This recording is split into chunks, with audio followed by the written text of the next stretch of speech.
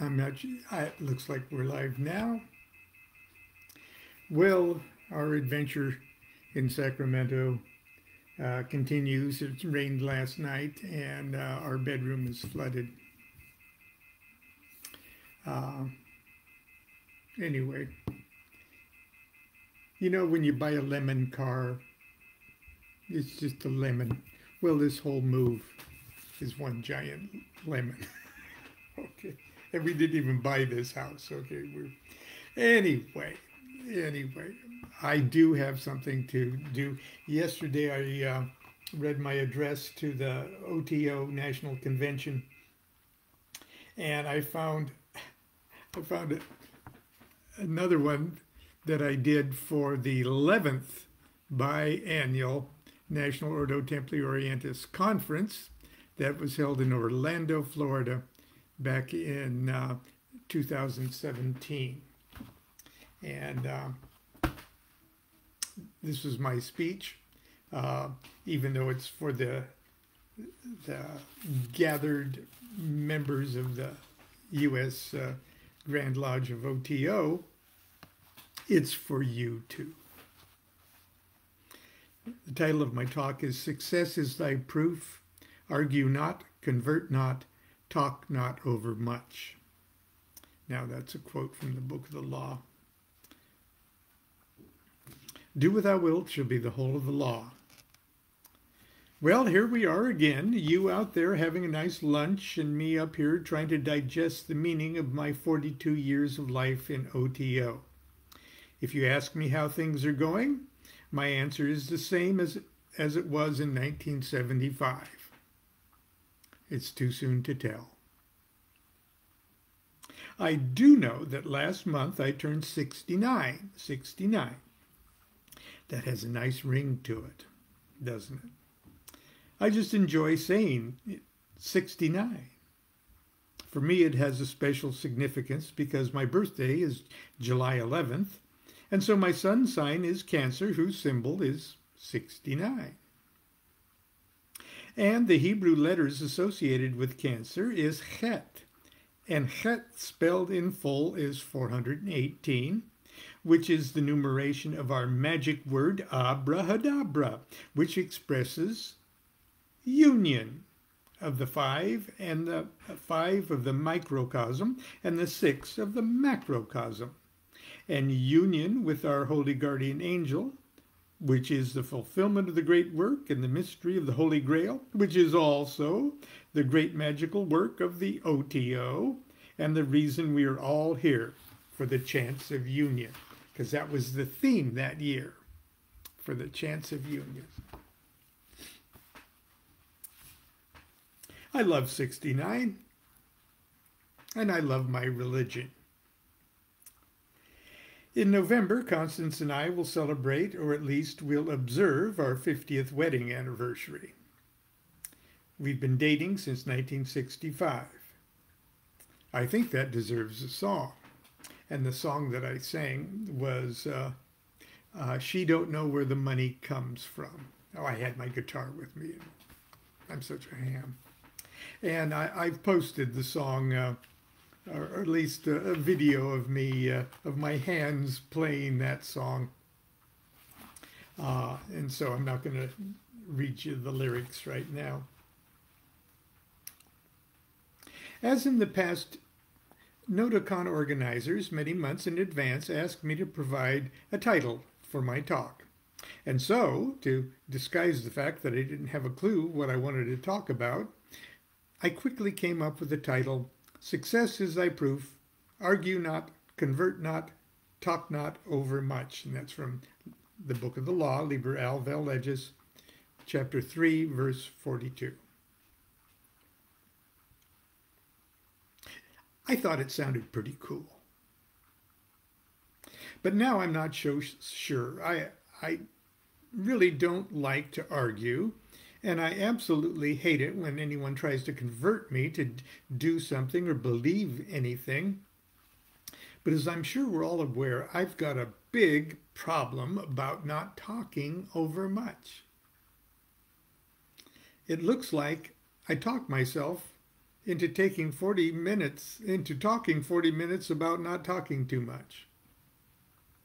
So let's start off by quoting the original "Talk not over mucher,"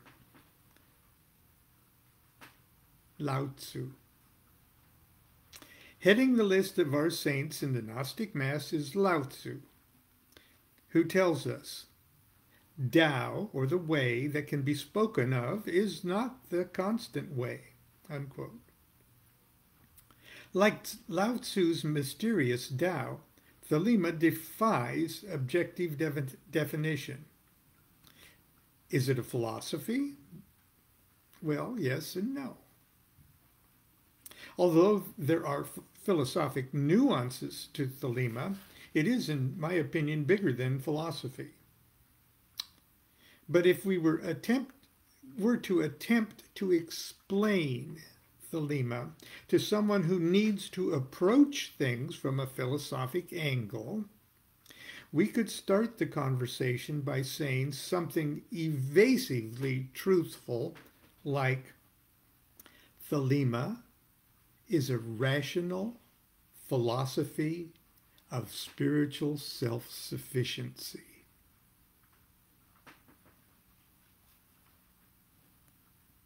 Is it a religion? Well, yes and no. Although there are infinite ways to apply your understanding of Thelema through religious forms and expression, Thelema itself, in my opinion, is bigger than religion. But if we were to attempt to explain Thelema to someone that needs to approach things from a classic religious angle, we could start the conversation by saying something childishly simple, like, Thelema is a new, improved religion of sun worship. And then quickly adding, if you define the word sun as also meaning yourself. Is it a magical system? Well, yes and no. Although many magicians consider themselves Thelemites, Thelema itself, in my opinion, is bigger than any particular system, technique, or study. Indeed, once a person has comfortably awakened to the new level of self-awareness that characterizes the formula of the Aeon of the Crowned and Conquering Child, Thelema serves to enhance, energize, and hybridize whatever philosophy, religion, or magical system or school of thought that you, as a spiritual artist, most perfectly resonate with. Is Thelema Crowley's magical societies, the Ordo Templi Orientis and AA? Although these two organizations propagate the law of Thelema and the teachings of Aleister Crowley, Thelema is bigger than any organization, order, school of instruction. As a matter of fact, Thelema is bigger than anything that can be named by any of the 8 parts of speech. Thelema is bigger than the Book of the Law, or Aleister Crowley, or anything in heaven and earth. Thelema is bigger than everything but you. And you are not your philosophy, not your religion, not your magical systems, or your teachers, or your organizations. You are the only evidence, the only proof there can ever be of success. Furthermore, there is only one person in the universe capable of making that judgment, and that person is you. So there's really no point in arguing with anyone. Nothing to convert anyone to. No reason to talk over much. But I've got about a half hour left, so let's talk for a moment about the word success. Success means many things to many people, and as Thelemites, we should be among the first to recognize that each individual's perception of reality is uniquely their own. While we're all entitled to voice our considered opinion, it's ultimately not the business of any one star to weigh or pass judgment upon another's star self-focused perceptions, even should the other's perceptions appear to be obviously misguided, delusional, or in error. In recent years, we've all seen the so-called evangelical community's embrace of the gospel of prosperity, which pretty much says that being rich is God's sign that you are blessed, and being poor is God's sign that you are cursed. Now, while there may be a degree of cosmic profundity in these statements, I personally don't believe that's the kind of success the God of the third chapter of Liber Al is talking about here. In the last 10 years or so, I've been interviewed quite a bit. In almost every non-magical type of interview, I'm asked something like, "If magic works, why aren't you rich and famous? Why don't you own a big house or drive a Porsche? Why can't you use your magic to win the lottery?" These are fair questions, especially if one's proof of success is measured by outward signs of wealth and your will-focused endeavors revolve around amassing material objects that are presently coveted by a culture for whom houses, cars, and a big bank balance are indicators of a successful life.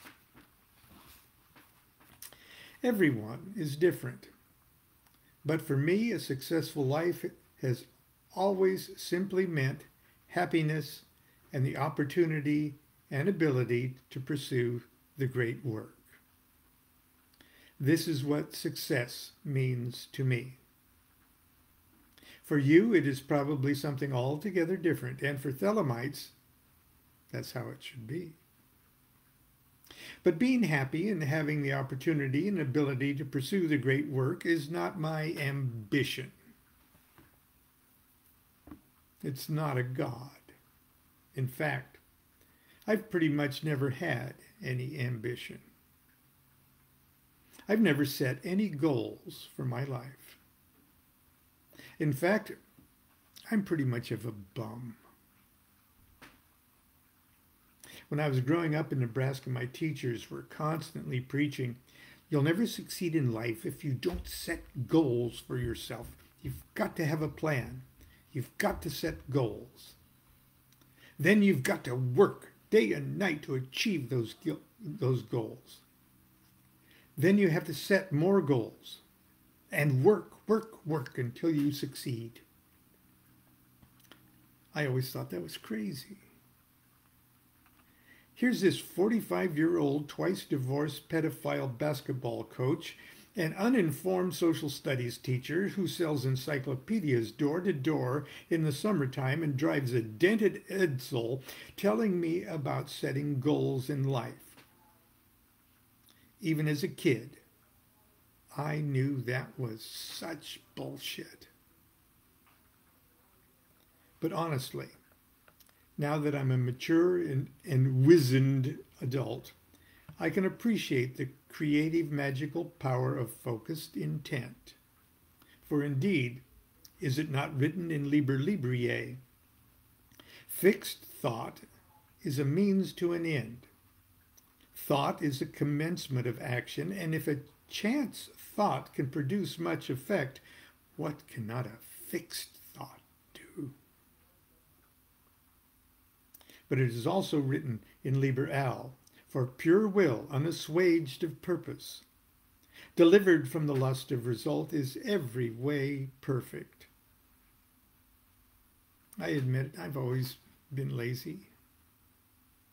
And perhaps my laziness is my most redeeming quality, my most valuable asset. At some point, early in this incarnation, I melded the boundless wonders of my imagination with the slings and arrows and the thousand natural shocks of objective reality.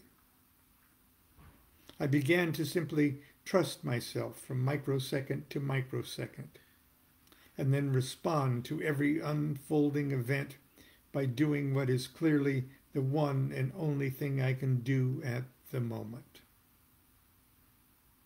Imagine how my heart rejoiced when I read, quote, "For pure will unassuaged of purpose, delivered from the lust of result, is every way perfect," unquote. And then I give a small quote from Liber 65. "Also the Holy One came upon me, and I beheld a white swan floating in the blue. Between its wings I sate, and the aeons fled away. And the swan flew and dived and soared, yet no whither we went. A little crazy boy that rode with me spake unto the swan and said, Who art thou that dost float and fly and dive and soar in the inane? Behold, these many aeons have passed. Whence comest thou? Whither wilt thou go? And laughing, I chide him, saying, No whence, no whither. The swan being silent, he answered, Then if with no goal, why this eternal journey? And I laid my head against the head of the swan and laughed, saying, Is there not joy ineffable in this aimless winging? Is there not weariness and impatience for who would attain to some goal? The swan was ever silent. Ah, but we floated in the infinite abyss. Joy, joy. White swan, bear thou ever me up between thy wings.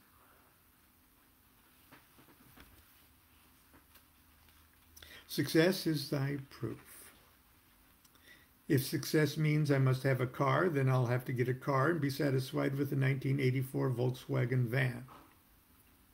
If success means not freezing to death in the winter and living in a safe, quiet neighborhood and community, then I'll just have to live in Southern California. Oh, and be satisfied with a cheap little duplex apartment with a library loft. And actually, I'll have to be satisfied with a leak that I'm going to have to fix in a house in Sacramento. If success means establishing a level of public exposure for my creative efforts, then I'll just have to write and publish books, songs, and accept invitations to lecture from wherever in the world, and be satisfied with earning jack shit in royalties and fees.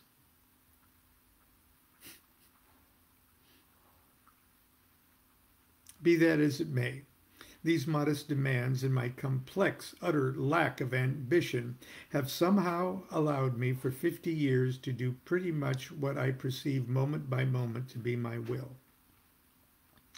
My un-American lack of ambition and goals has permitted me to pursue my will-focused passions and work my magic, study, write, sing, play, teach, learn, and keep plugging away at perfecting myself. Perhaps it has even allowed me to wake up a little more, allowed me to work on exhausting my potentiality.